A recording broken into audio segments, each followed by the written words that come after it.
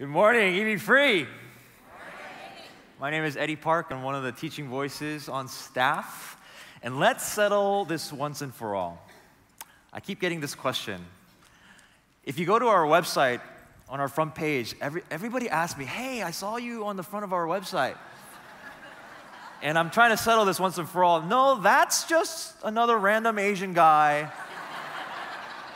with sweet dance moves, okay? Random Asian guy with sweet dance moves, Eddie Park, Asian millennial pastor, okay?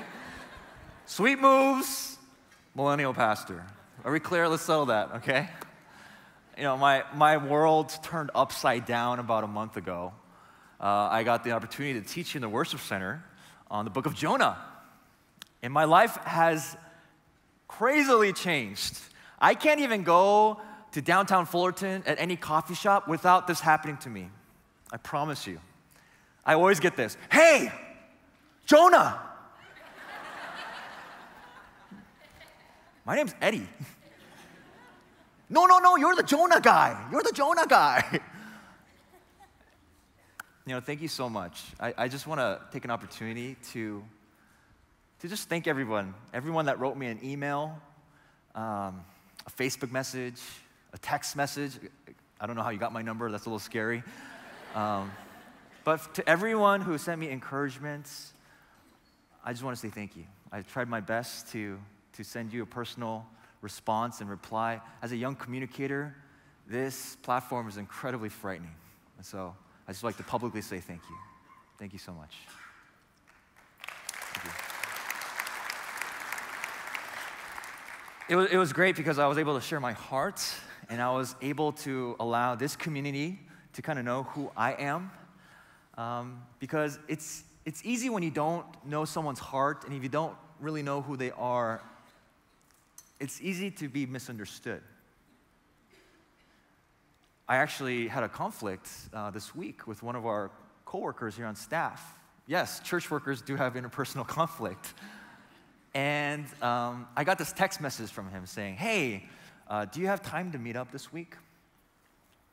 And you know when you get a text message or an email from someone you don't normally communicate with quite frequently, and they just send you that random, like, hey, do you have time to talk this week? Like your anxiety level goes a little high, like, hey, is this person not happy with me? And it ended up being right. He came into my office. I invited him into my office, and we had a talk, and it turned out that he was harboring some bitterness towards me. And we haven't had a lot of interaction, but he just kind of compiled a few experiences, and he just said, hey, I just want to confess to you, I've harbored this bitterness towards you, and it was great because we were able to share a human moment together, and he was able to see my heart. He was able to understand who I truly was, but it was a misunderstanding. He misunderstood me. And we do this as humans, right?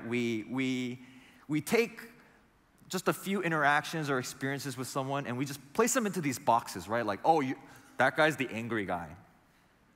She's the annoying one. This person, he's really sensitive. It's very primal.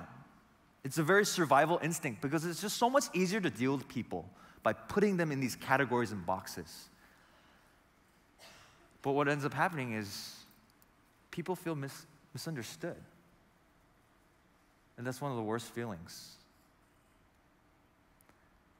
What saddens me is that there's probably no one more misunderstood than the person of Jesus Christ. It deeply saddens me. There's people in the world that just say he's a myth, that he's fiction, that he's folklore. And then there's people that misunderstand Jesus to be like, almost like Santa Claus, like, hey, if you're a nice person and you pray this thing in my name, I'll give you $1 million. Deeply saddens me. They misunderstand who Jesus is. But what grieves me the most is the vexing, polarized, political Jesus. That the world thinks Jesus hates gays, hates the LGBT community, hates immigrants, hates Muslims. that grieves me the most, that people can misunderstand the greatest person who walked on this earth. And now more than ever is this generation so divided over the person of Jesus, misunderstanding who Jesus is. So how do we as a church, how do we as a faith community in the city of Fullerton, Brea, Yorba Linda, La Mirada, La Habra, how do we as a church help this generation, this world, not misunderstand who Jesus truly is? I find it really timely that we've been going through the book of Mark for the past 3 weeks, because it's in the book of Mark, we see that Mark reveals who the Son of God actually is. So let's turn to the book of Mark together.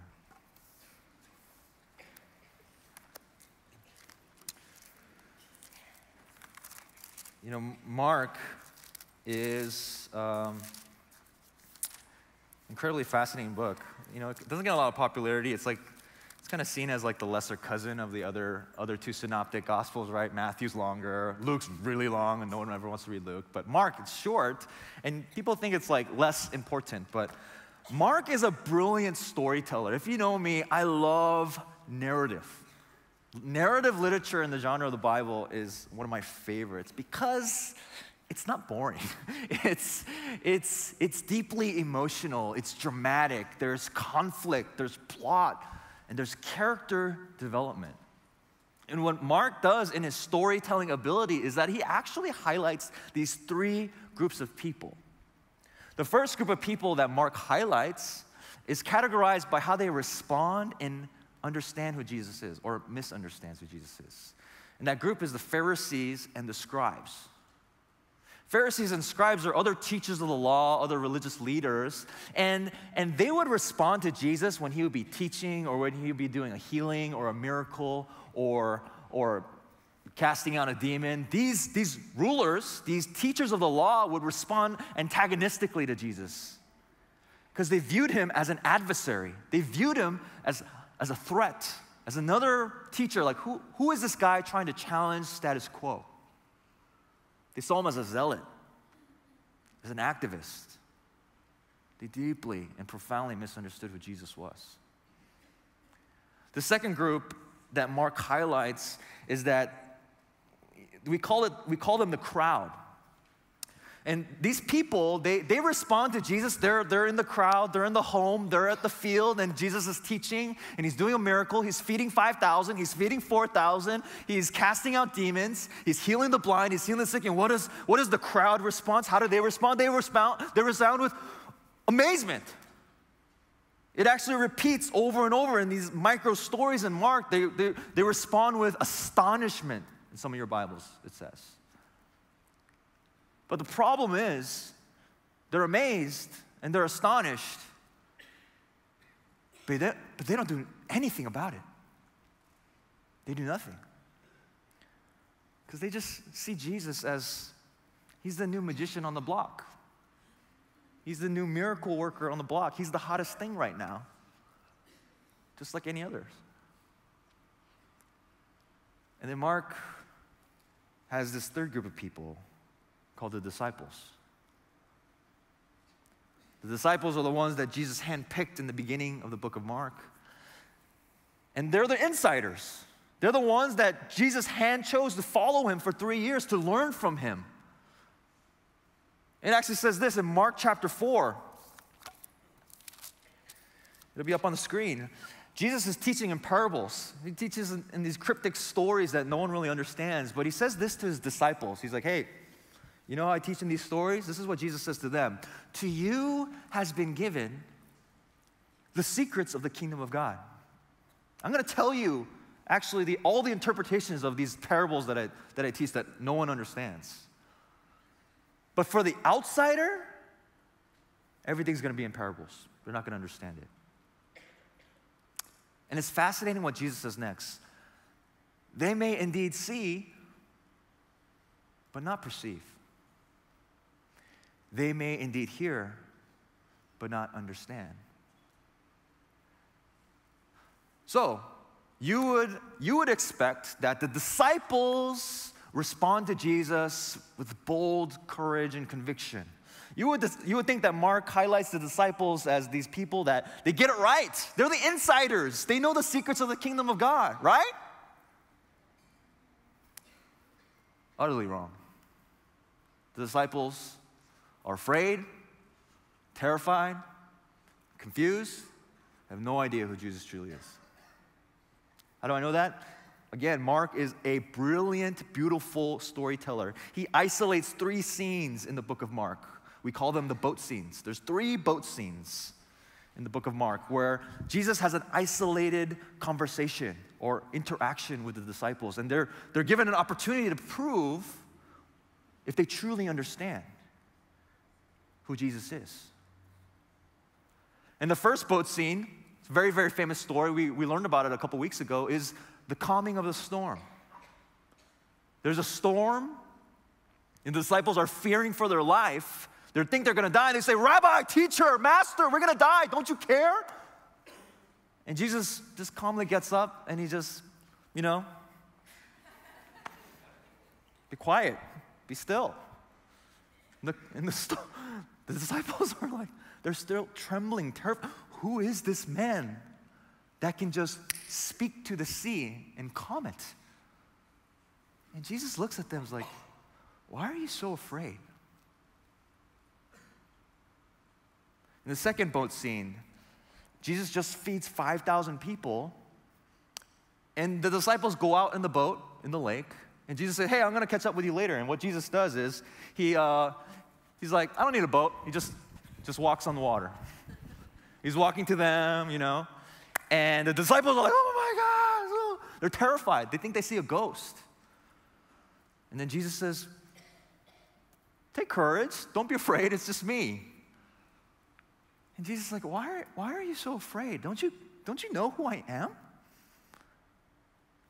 Don't you know who I am? Don't you get it? And later, Mark reveals that they didn't get it. They had no idea what it meant when Jesus fed the 5,000 and broke the bread, because their hearts were hardened. The third and final boat scene, where the disciples have an opportunity to show if they truly understand Jesus, is they're in the boat.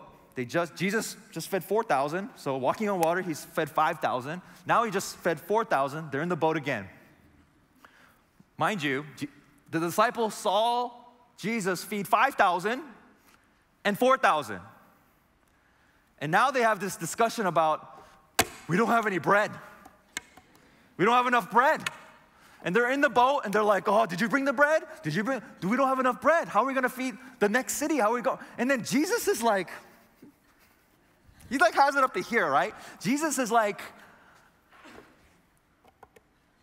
"Beware of the yeast of the Pharisees." Very cryptic thing. I won't go into too much detail what that meant, but he just says this thing, and the disciples are like, look at him, and they just talk about the bread again.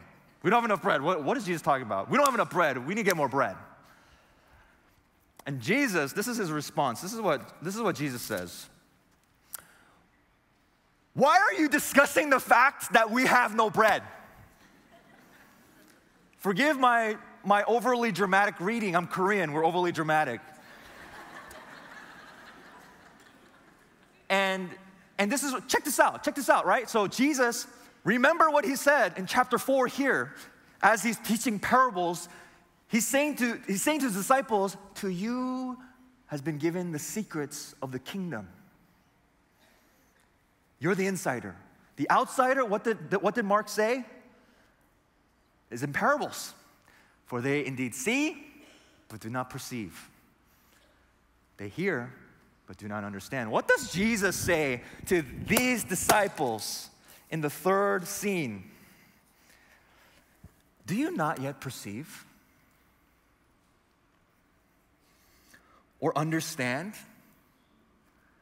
Are your hearts hardened? Having eyes, do you not see?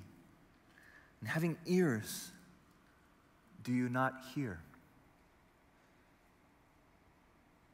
Why? The disciples, they're supposed to be the insider, the reader. Understanding that Mark is telling a literary story, character development, you're expecting the disciples to get it right as the protagonists. They're the ones that truly understand who Jesus is. They're going to respond rightly, as boldly. No, they don't get it. It's ironic that the insider is the outsider. Why? But to their credit, what Mark does in the story is that he does this weird thing where Jesus is constantly trying to suppress and conceal his true identity. He keeps it a secret. It's such a secret that Jesus, when he's talking about himself, he talks in third person. You know those weird people that talk in third person? But they don't use his name. He says, the Son of Man does this. The Son of Man is like this.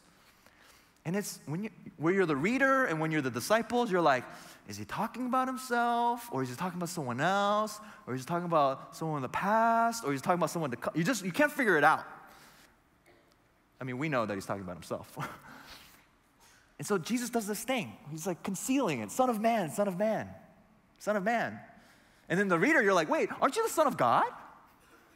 But Jesus is calling himself the Son of Man in third person. Those who study the book of Mark, we call this the messianic secrecy, right? Messianic secret. And a lot of ink is spilled on this topic in the book of Mark. But you know why I think Mark does that? Mark does that because there are these other scenes where Mark makes it so clear who Jesus truly is. Yeah, you guessed it. There are 3 scenes where Mark reveals Jesus' true identity as the Son of God. Mark chapter 1, it's at his baptism. Jesus gets baptized, and the sky rips open, and a voice came from heaven saying, what? You are my beloved Son. The second revelation, the revealing of Jesus, who he truly is what your Bibles would title the Transfiguration. No one knows what that means. But it's when he takes his closest disciples, Peter, James, and John, he takes them up to the mountain and he does like this, right, reveals himself. And they get all scared. But what happens in that scene is that a voice came out of the cloud saying what? This is my beloved Son. This is my Son. This is my beloved Son.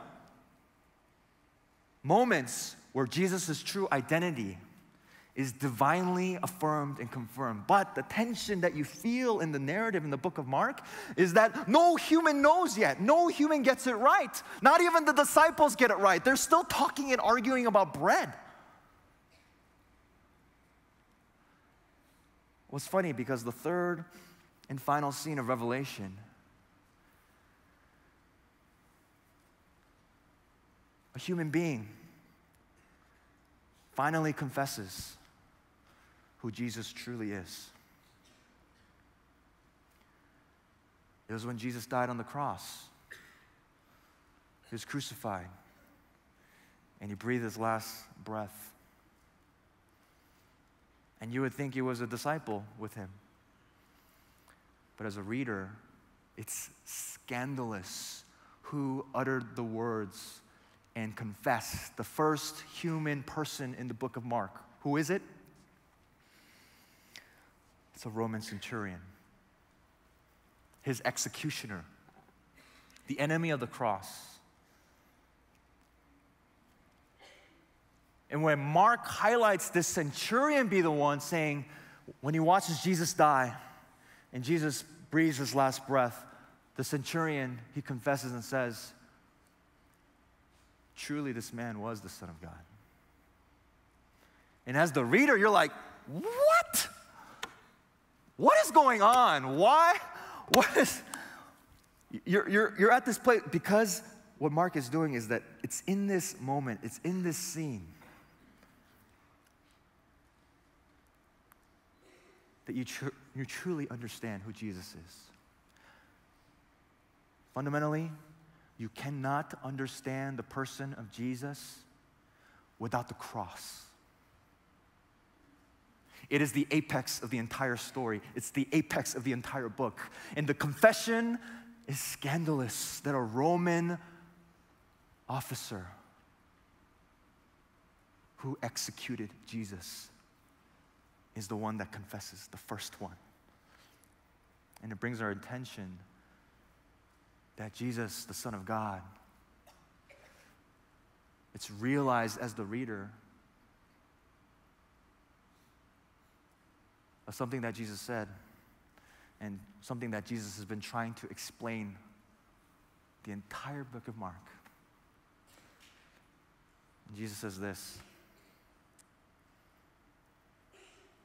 I came not to be served, but to serve, to give my life as a ransom for many.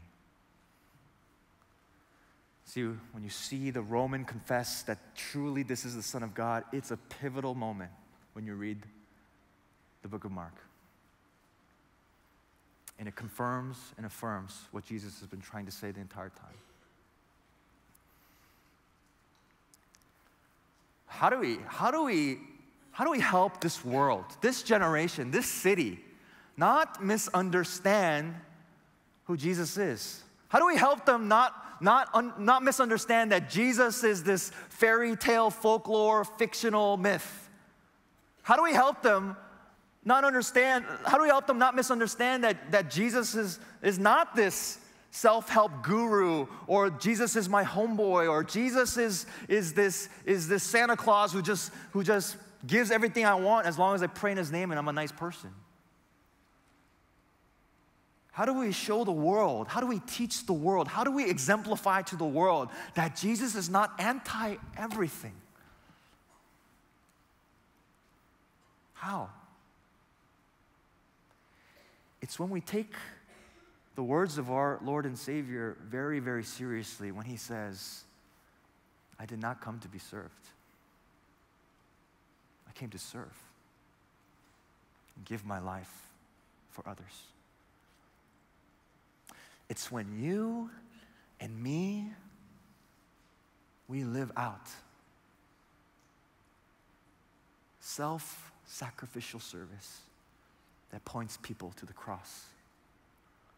That is how we'll show the world who Jesus truly is. I see it every day, actually, in my wife, Eunice. Since the day we got married, she has been so servant-hearted and self-sacrificial. And I'm not just talking about the wifely duties of cooking my favorite meals and cleaning my mess and organizing my clothes, but I'm extremely what we call HM, high maintenance emotionally. I have swings. There are times I get deeply just depressed and discouraged.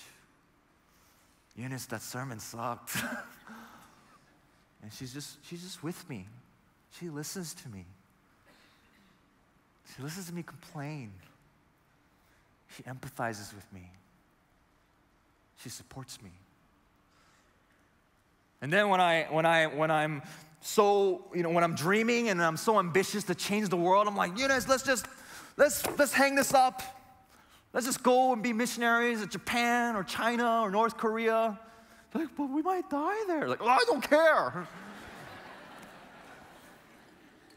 But Eunice says, okay, when? Let's pack our bags.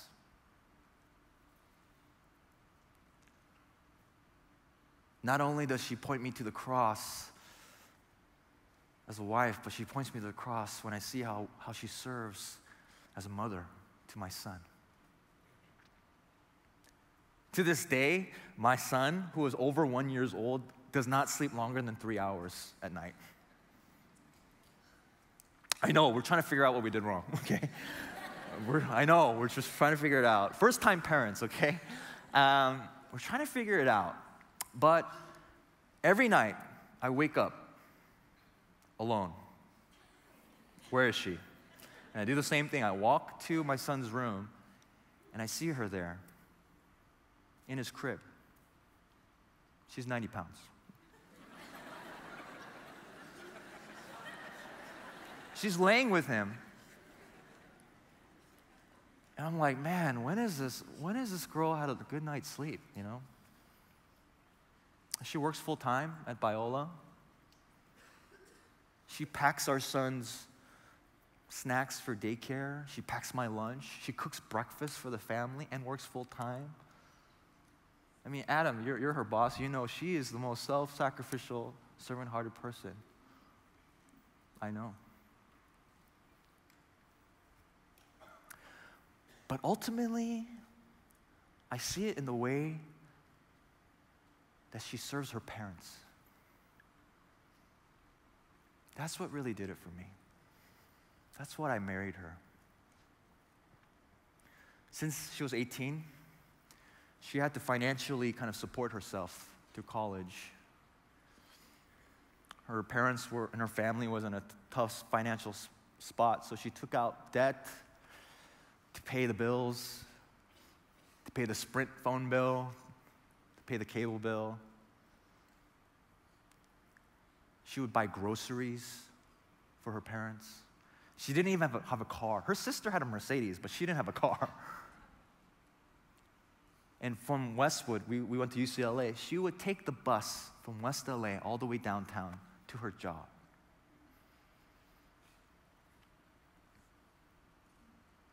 She would go home, clean the house, cook for them.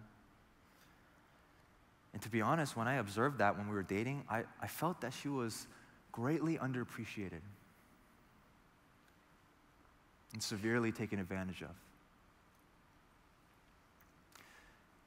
It got to a point almost before we were married that she wanted to completely cut ties with her parents because it was just too hard. It's just too hard. But this year, we decided to move in with them. And every single person that we told that to said, "You're gonna regret it. It's gonna mess everything up. Don't do it. Don't do it." And to be honest with you, we know it's not a wise decision. But we prayed, my wife and I saw her heart. We prayed and we feel called to sacrificially serve them in this season. Because we want to live cross-shaped lives. We want to live lives that point people to the cross and that Jesus is so much more, that he's a servant, that he sacrifices for those he loves and for those he doesn't love or who doesn't love him. Now imagine if this place, what would it look like if the city of Fullerton, Brea, La Mirada, Yorba Linda, that this place wasn't just known for our beautiful facility and campus, that it wasn't just known for the amazing choir and orchestra concerts that we put on. And to be quite honest with you, that it's not just known for an amazing Bible teacher years ago, but that this place would be known